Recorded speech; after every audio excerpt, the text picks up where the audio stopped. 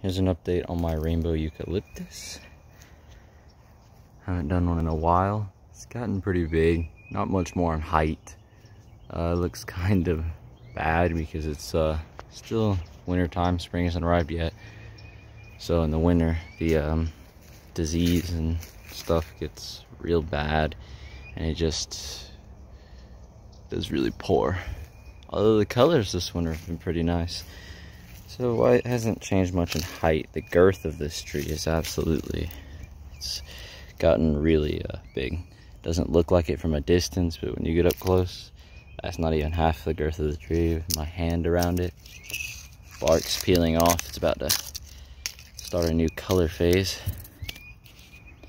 It is a bit crooked, but that's just from the Florida wind pushing it around. But I'm excited to see how big this tree is going to get this upcoming year.